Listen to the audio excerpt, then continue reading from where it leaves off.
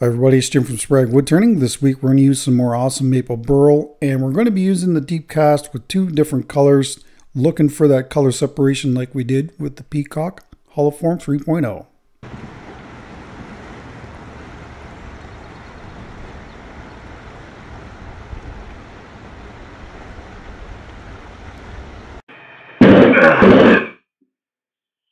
Well, what we have here is a really large, burly, ugly looking maple burl. There's really not a whole lot that can be done with this. It's, you know, it would be really awesome to cast something like this in resin, but you're talking probably, if I had to guess, 6 gallons of resin. So, you know, when it comes to big burls like this, this is dry. This has been kicking around for years, and it came to me recently.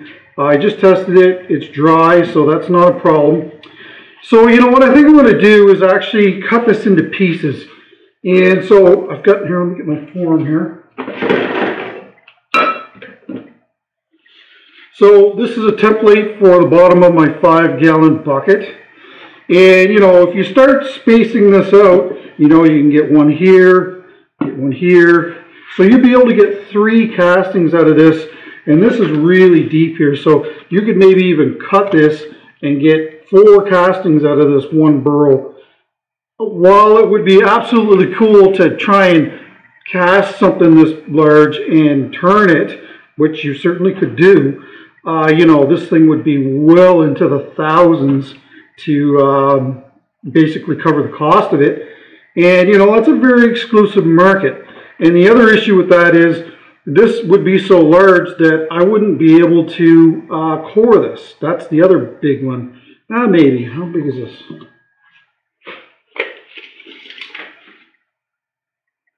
Yeah, maybe you could. You'd have to trim it a little bit. You know, probably about 18 inches is what I'd be comfortable coring on my current lathe. So, you know, these are all problems that you're going to encounter as a wood turner. So anyway, what we're going to do is probably cut off a section here. Like I said, with this bucket. There is an issue on the back side. Somebody went at this with the chainsaw, so we're going to have to try and avoid that. That's no good. But this is going to be for,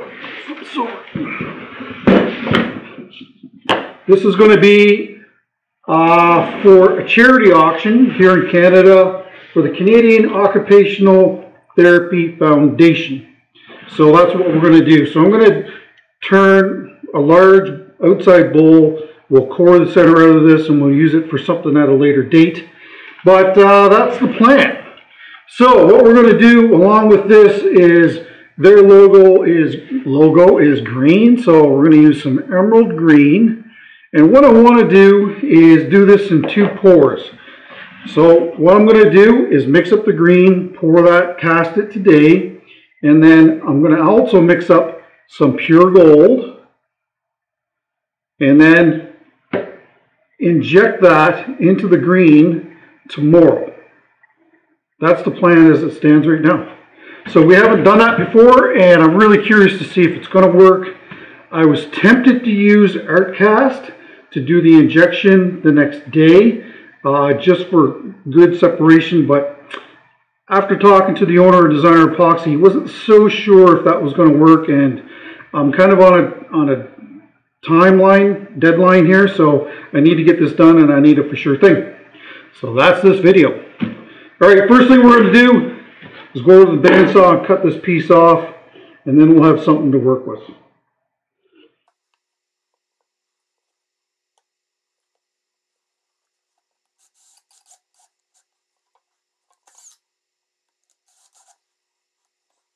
Yeah, I'm just going to temporarily hold that in place.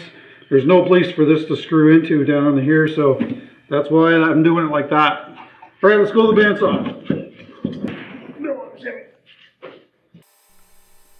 So it would be really cool to keep this burl together and do it in one casting. But like I said, you know, it's a very exclusive market, because what I would do with this is I would turn it into a bowl set. And, you know, I think that a bowl set that large that's got probably 5 bowls in it would probably sell for $3,000, and that's a very exclusive market. So sometimes it's best to cut these pieces up. That way you can sell them at a lower price point and get your money back quicker. So before we can do any casting, of course, we got to get rid of all of the bark. And there I'm using a wire brush mounted in my drill. And this is so important. I can't stress this enough, especially with the burl, to kind of score up the surface so that there won't be any adhesion issues with the resin. And of course, making sure that you blow all of the material out of it is also important. That way there's no floaties when you go to pour the resin. I'm gluing these pieces in place because I don't want to throw weight on the top of this. There is going to be a resin pocket, and I don't want the weight to encroach into that area while the resin's curing. Yeah, I think that's glued in there pretty good. What I'm going to do is wait till the end of the day, then we'll mix up the resin and do the pour then. This week we're going to be using deep casting epoxy again, and the reason for that is because I think when I initially pour this, it is 6.5 inches deep, and of course that is over the manufacturer's recommended depth of pour, but I like to really kind of push the limits on it to see exactly how far I can go. So anyway, I'm going to put some emerald green in this, and emerald green is such a popular color, and then we'll be able to add the gold tomorrow. I'm going to assume that this is going to take at least 3. But we'll start here and see what happens.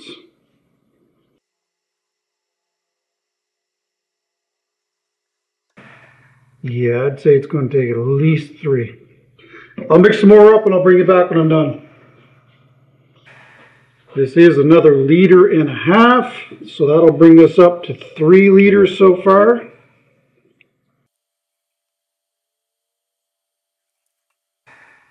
Give it one more, that's it. I don't want to give it any more than that because we don't want any thermal cracking, because we're getting pretty close to the limit. So this is another 1.5 liters. So this will bring us up to 4.5 liters. So if you're curious, that's about 6.5 inches deep. That's how deep this is. All right, we just got to mix up some gold, and then we can get this. Well, I can put this in the pressure pot. I'll bring back when I'm mixing up some gold. I know I mentioned this earlier, but I also used deep cast to mix the gold up. That way there wasn't any interactions between the two resins. All right, so it has been 23 hours. I came out here at the 15-hour mark. If you remember, I put this in my clean room in the pressure pot, and I turned the thermostat down to 65 Fahrenheit. And you know, this epoxy really needs 70-75 degrees in order to start the curing process. So when I checked it after 15 hours, it was very liquidy, still like almost like I just poured it almost. As you can see, there's some bubbles. Now, I took it out of the pressure pot at the 15-hour mark, moved it over by my heater, and turned it up to 75 degrees. And so, you know, it is definitely starting to get thicker now. I'm hoping that this is going to be thick enough that, you know, we're going to get some good color separation. I've been blowing the bubbles off, but they're getting harder and harder to blow off, so I'm going to do that. And what I'm going to do is just pour the gold on the top of this, and then take this stick and plunge it down and straight up through the resin. And the hope is that that's going to give us kind of elongated gold streaks coming up through this piece. That's the theory anyway.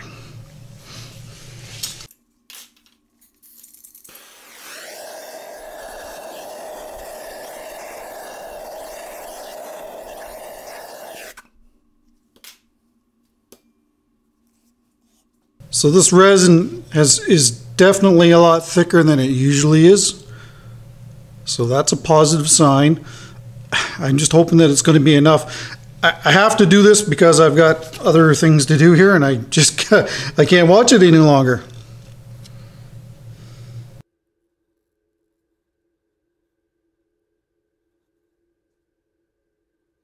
It's definitely thicker for sure.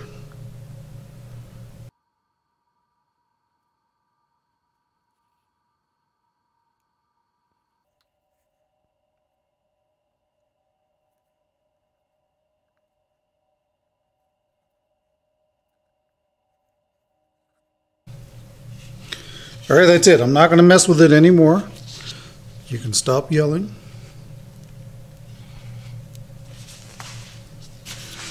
All right, I'll put this in the pressure pot and we'll see you in 72 hours. Maybe a little sooner. I don't know. Probably 72 hours though.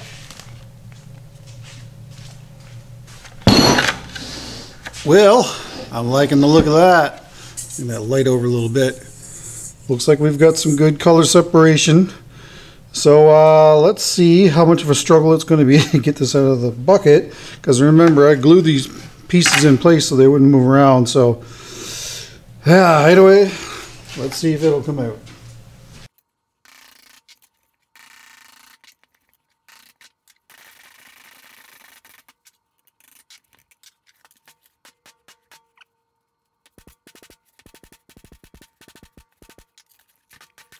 That wasn't too bad.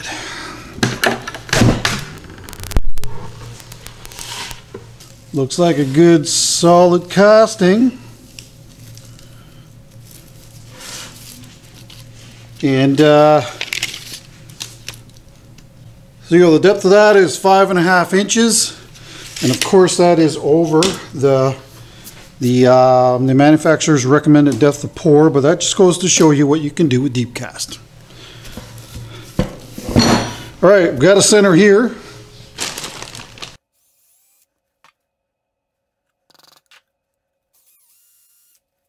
I'm just going to flatten off a little area here so that the drive center or the live center will sit flush.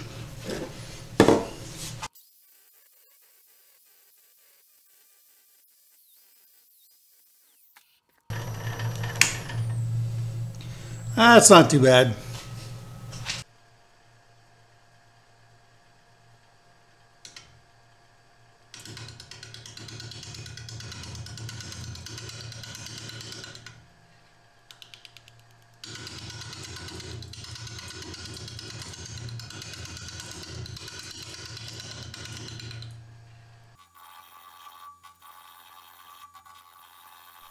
Starting off with the Ellsworth gouge here, the 5/8 bowl gouge. And there's probably going to be some people wondering why I didn't cut off those pieces of burl and reuse them. The main reason for that is to do it in a timely fashion. I probably would have done it on the bandsaw. And anytime you're cutting anything round on the bandsaw like that, it's actually pretty dangerous. Didn't take long to take the edge off of that tool, I'll tell you, once you get into that resin. So now I've switched out to the Hercules. So yeah, I know that there's going to be some people say, oh, you know, you could have saved those pieces. But, you know, the thing is, I could have took my chainsaw and cut those pieces off. But after the kerf of the chain, I mean, really, it wasn't worth the effort to do it. So that's why I decided to just turn it into shavings and not save them. So the goal right now is to actually just get this all trimmed off, all this excess resin. And then once we have that trimmed off, we'll be able to determine for sure what's going to be up and what's going to be down. Because at this point, I'm not 100% sure. I'm thinking that the side that's on the drive center is probably going to be the bottom, and it ends up being that. But you never know until you get it all cleaned off. Whew, I knew better than to do that too. It come off the end of that, and that just shattered, and it completely splattered me like, wow. I guess I'll throw my coat back on and wear a glove until I can get this nice and rounded. Anyway, that hurt. There. That'll do for now. Trust me, I'm a first aider. So that is exactly what happens when you're too aggressive with resin. This stuff is you know, it's not 100% cured, but it's getting there. And pulling the Hercules off the end too quickly caused that resin to shatter, and it just sprayed shrapnel everywhere. This is why, you know, I always encourage all wood turners to wear face shields, a full face shield, and not safety glasses, because can you imagine that resin coming off and smacking you in the face? So, you know, I always wear a full face shield when turning, self-powered respirator when turning, because that's certainly another issue in the wood turning trade here. And so anyway, you know, it just I was in a hurry to get this done, to get it to its first coat of finish, and in the end, I had to take a step back from it and just say, okay, like, slow down here so that you don't have other pieces flying around the shop, because nobody wants that.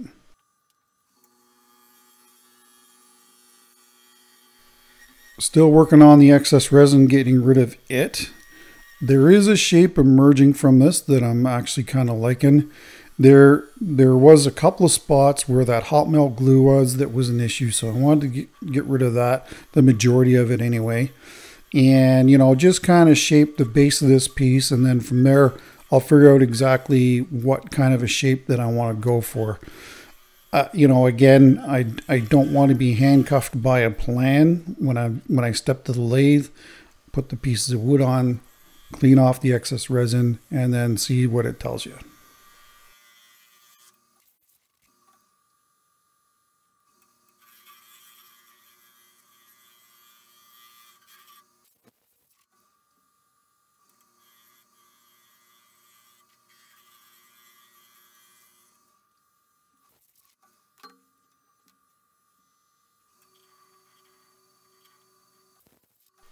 So as I was cleaning off the bottom, I looked at that little resin bottom that was sitting there, and I said, you know, hey, that looks pretty cool. I have to make a decision on whether we're going to keep that or not. But, you know, usually I'm not a fan of resin ghosting the wood beneath, if you follow. But when it would come to a foot like this, I think that that's a total different situation.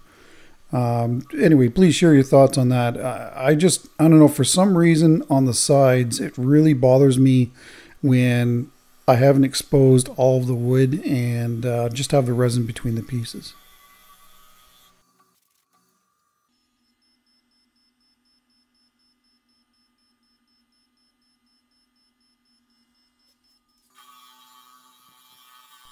The plan is to put a waste block on the bottom of this. So all I'm doing on the top here is cutting a tenon so that I can reverse it and hold it with a chuck when we decide to put the waste block on it. And I find this method to be probably the most accurate, where it's being, as long as you can get it running true in the chuck, then when you put the glue block on the bottom, it usually lines up pretty good. And instead of chiseling it off, I just decided to grind that.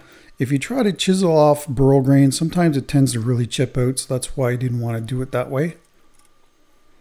Now that I've got it reversed, I just want to clean up that little foot area, and then you'll see me use some 60 grit just to prep the resin so that the glue block will stick to it nicely. There it is, and that is hot melt glue that's been dipped in an electric frying pan. I'll let that set up for about 15 minutes, then clean it off with the gouge. I don't like using the Hercules here or any other carbide cutters because the hot melt glue tends to clog up the cutter. So just using the gouge here, and then we'll be switching back to the Hercules here pretty soon.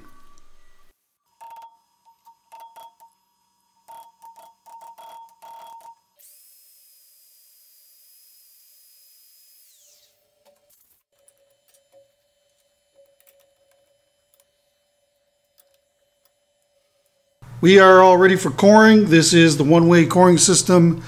This is the #1 knife, and I can't use any tailstock support yet until the cutter goes all the way in for a ways. Once that happens, I'll be able to put this in the tailstock, and then we'll be able to get some support. So hopefully nothing bad happens until that can get in there.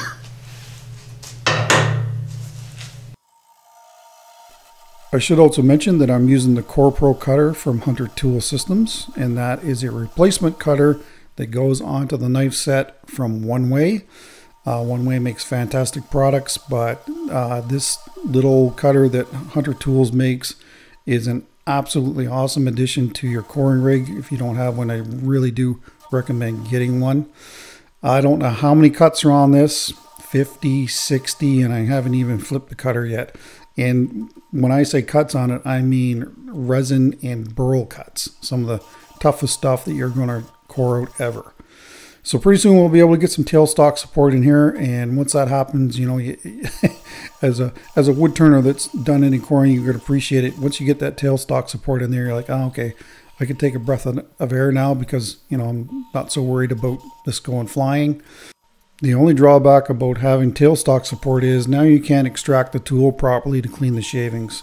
So that's the only real negative on this, but I will, because you're working with dried wood, you can just use the compressed air to blow it out, and everything went fine after this. Had no issues with it at all.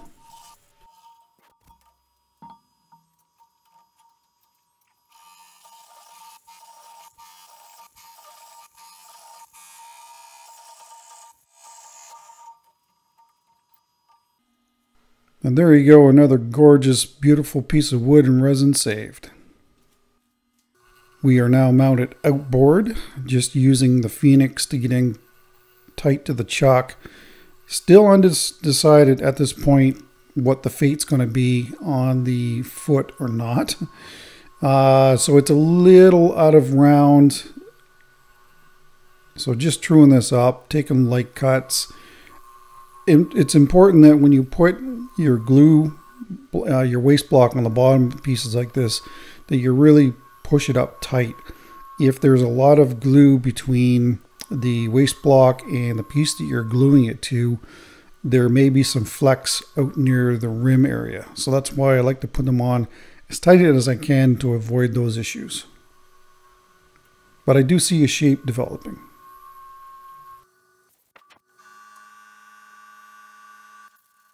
Okay, we got a small, you know, there's a couple of small holes here, nothing too major. Right where there was a little bit of that hot melt glue left there, we'll fill that in, spot right there. And where these worm passages were. And all I'm going to use is the clear UV resin from Designer Epoxy.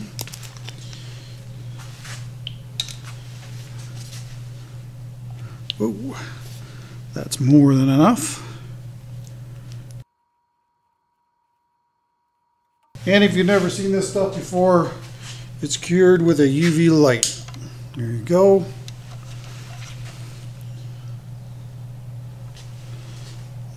I'll put this on here for about 4 minutes. I'll do the other one and then we will do the inside.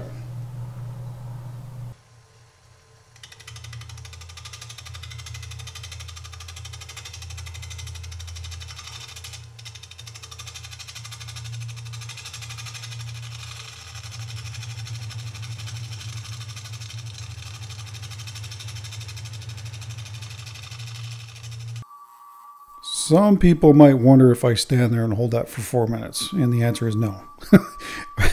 Once the top of the UV epoxy kind of hardens up, I usually set the UV light down on top of it and let it sit there for 4 minutes or so.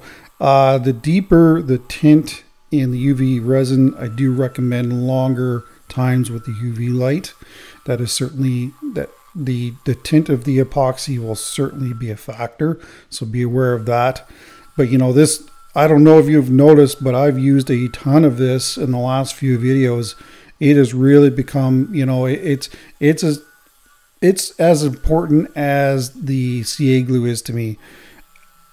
If you've got really large gaps to fill in, you know, Designer Epoxy does make a quick cure, but you know, that's 2 to 3 hours is how that's going to take. But when you're using the UV resin, I mean, 4 minutes and there you are, you're back in business. So, you know, really great addition, and I do highly recommend checking it out if you've never used it before.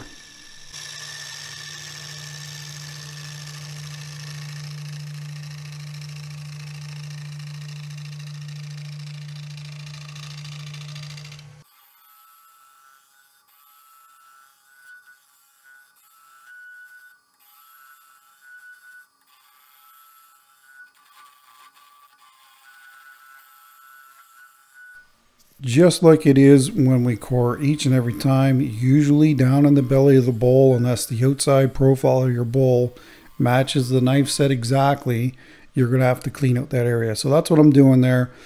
Those calipers, I got them from Lee Valley, and they are the largest set that they sell, and that's been a really good addition to my workshop as well. Lee Valley will always, well, for the most part, put out really good products. You pay for it. They're not cheap, but Lee Valley is probably my #1 go-to store when it comes to hand tools, for sure.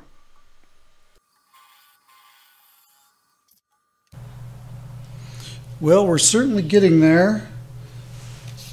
Got to go a little bit thinner on the very bottom, but I think that we're pretty close. There is a few spots that need to get filled in. There's a hole right here up on the rim, hole down in here. See it there probably. So anyway, I'm just going to do the UV resin again. I might just slightly tint it, and I'm going to call it a day for today. We'll see you tomorrow. I'm going to put this in my clean room, and I'm sure it's going to move a little bit overnight, so we'll have to trim that up. And then we'll be able to get our first coat of finish on. See you tomorrow. All right, so it is the next day. So before I trim this up, I want to cover this again. The most common question that I get is what type of hot melt glue I use. And this is what I use right here. This is Mastercraft hot melt glue. It comes from Canadian Tire here in Canada. There's 50 in a pack. I believe it's around 25 bucks, something like that. And I don't know if there's any Canadian Tires in the US or not. If there is, let me know. I'm kind of curious. But anyway, I don't think that it matters one bit what type of hot melt glue you use, as long as it's just hot melt glue. But anyway, most common question I get, so just use any glue that you've got or you can get your hands on. As long as it's hot melt glue, it should work. So we're just going to do a final little trimming on this, and then we'll be able to move on to sanding. I thought that I would leave this kind of panned out view in, and that shows you kind of the position of the tool handle. Right now, and I mean this is because I'm left-handed, it's tucked into my left side. So, you know, I'm swinging my body with the tool. I'm not using my arms. Well, I'm using my arms, but I'm not. It's not a lot of arm movement. It's a lot of body movement. And I do this typically when I'm really trying to get a fine surface. When I'm, you know, this is basically what I'm doing just before I'm getting ready to sand. And that way the tool is nice and steady. And the steadier you are, then of course that will translate to the surface of your bowl as well. So hopefully that helps everybody. The tool is basically held at a 45-degree angle from the floor upwards and at a 45-degree angle in front of my body. And I find with the Hercules and with the Osprey, or sorry, not the Osprey, the Phoenix, well, the Osprey too, they tend to cut best at those angles.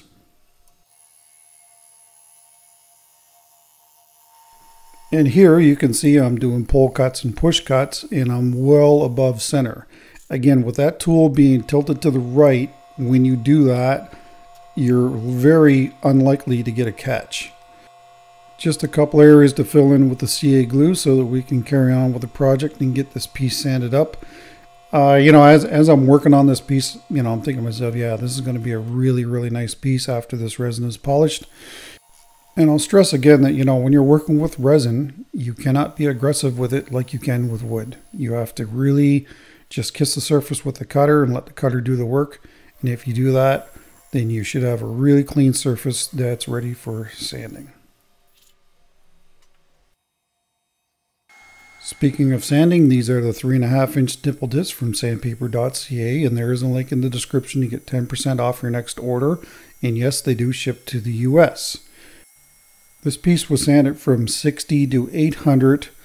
I typically find that I take 3 or 4 passes with each grit, and that's usually all I need to do to move on to the next grit. And then, of course, the next grit, I'll reverse the lathe and the drill direction, and I find that it just gives me a cleaner cut. So if you have a reversible lathe, please try this method. You'll find you'll probably get a better finish. Prep surface anyway. Like I do each week, this is the Triple E buffing compound from the Be All buffing system. Once that's done, I'll then clean the surface with denatured alcohol to remove any residue, and we'll get ready for our first coat of finish on this beautiful bowl. It should just absolutely glow.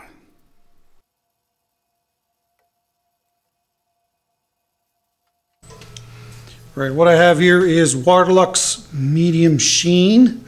Apparently Waterlux is changing their labels, so there's no point in showing you the can. I did get a message from Mike, and during the voiceover, I'll place that here as to the codes if you're looking for the medium sheen or the gloss. Yeah, I got an email from Mike this past week, and so the medium sheen is 5284. Thanks again, Mike, for sending that along. And for the original gloss is 3182. I know that it's been a bit confusing because they're changing their labels.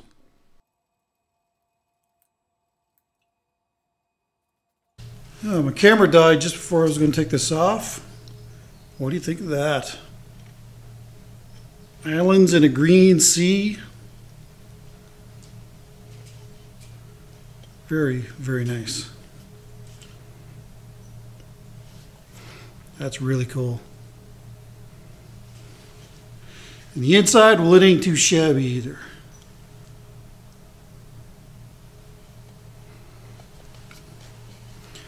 It's kind of heavy with this chuck on it. All right, we'll see you tomorrow for the second coat. Awesome. This is mainly directed to the new people. I always use Triple E buffing compound between coats of finish with the Waterlux, and same thing as the first coat. Once that's done, the finish is leveled and all the little lumps and bumps are taken out of it. Use denatured alcohol and get it ready for the next coat. Good morning, this is the second coat of Waterlux Medium Sheen.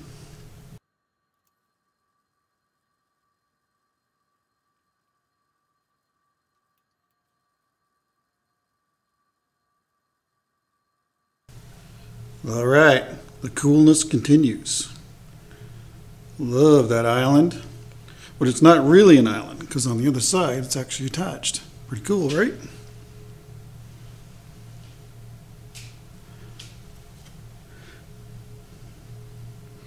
This is pretty much an island here. Just an island on a foreign planet of some sort. Very cool. Right, I'm going to try and two coat this today because I believe it's going to take 3 coats. And then we'll see you when we're doing the bottom. She's a beauty. All right, so it is the next day and it actually only took 2 coats, but I did notice that there's something in the finish here, but that's okay. When I put the coats on the bottom, I'll do another coat over the top. But I am going to get rid of this resin collar that's on the resin foot that's on the bottom. Try and show you why.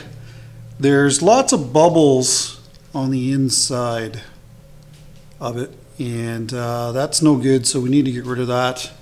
Also, because this was mounted in the chuck, never even seen this, but there's actually a piece there that's got a lot of bubbles in it too. I don't think it takes away from the piece. It actually adds a little bit of interest to it. Anyway, we'll put this on the vacuum chuck and get this cleaned off. I really was looking to hold on to this, but it's not going to look good if we do, so it's got to come off. I also find where the that section with the bubbles in it, it almost looks like an eyeball. So that was another reason to leave it. I don't know, I just thought it was kind of a cool feature, but I didn't really care for the randomness with the bubbles all through that foot. So that was the main reason why I took it off. But yeah, I really was hoping to keep it, but in the end it just didn't work out. So I just removed the maple waste block with the gouge. Now we're just going to clean this up with the Hercules. And the bottom of this was sanded from 120 to 500. Like I said in my previous video, I'm not going to go any higher than 500 on the bottom of these pieces. That way it's easier to get my signature and details on the very bottom when there's resin present. So if you watched the entire video, thank you so much for that. I really do appreciate it. And hey, if you haven't subscribed, please hit that subscribe button. Let's finish this video up. Let's have a last little look at this beautiful little bowl. It's not little, it's 9 inches by 5 3/4 tall actually. Perfect color separation. It is exactly what I was going for. Loving these little islands that you see in the piece. I will put rotating footage up at the end like I usually do, but you know, this bowl is just absolutely packed full of character, and it's really nice. So hopefully whoever's in the auction, too bad it's a closed auction. I didn't mention that in the video, but it is a closed auction, so it's only for the members. They're only allowed to bid on it, but it is a beautiful bowl, slight curve to it. Here is the very bottom. Didn't get a chance to get any finish on it. As per normal, I'm kind of running out of time, so that's why. And I did come out here last night with the intention of putting another coat of finish on it, but when I looked at it, it looked really good, and it didn't feel like it was ready to be buffed, so I said, okay, I'm going to leave it. And then I noticed there was a spot here this morning that it needs to be repaired. Right here, I'll show you.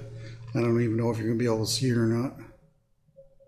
So anyway, when I put the coats of finish on the very bottom, my last coat will go over the very hull outside of it, and all of that will be all perfect and ready to go to its new home, whoever that will be.